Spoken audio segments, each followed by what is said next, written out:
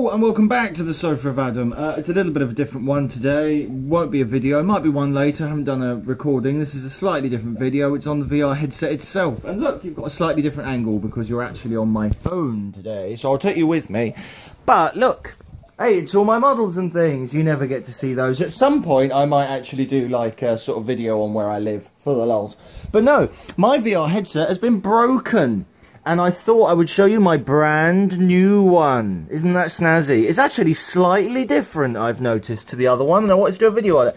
These shiny bits on the left and right of the eye socket, of the lenses, they seem to be to reduce glare, and they weren't there on my last headset. Also, the reason my headset broke in the first place, my old one, and I wanted to warn you all, is this cable.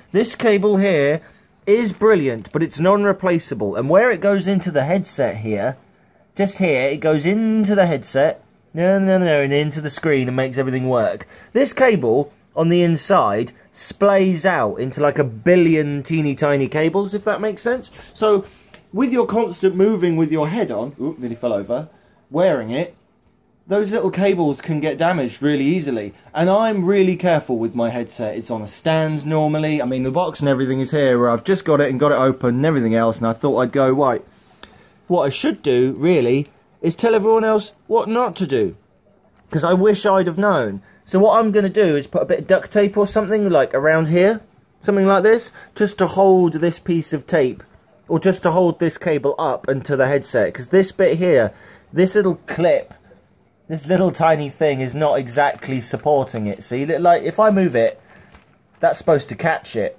and stop this bit moving, but it doesn't. It just doesn't, and it broke, and I had to turn my head and nothing happened.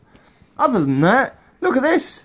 If you've never seen a VR headset in its own thing, this is what it looks like when you buy it. You get a nice thing, get an awesome box as well that you can put it in.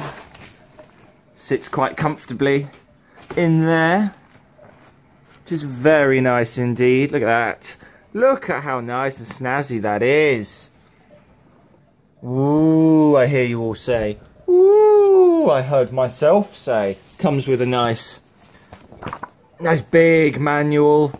Everyone likes a big manual. Got all the cables that you could ever need. And you get a little tiny cloth for wiping the lenses. Just with all little... Don't know how well you'll be able to see it. I'll see if I can get it into focus. But it's all little X's and circles and triangles and squares. But anyway, that is basically all I wanted to say today, just to let you all know a little bit more about the headset and things like that. If you've got any more questions, just leave them in the comments down below. Hopefully I'll get some more videos up now that I've got the headset back and it's all working and alive. So thank you again for checking in. Leave a comment down below, subscribe if you like, and I will see you all in the next video.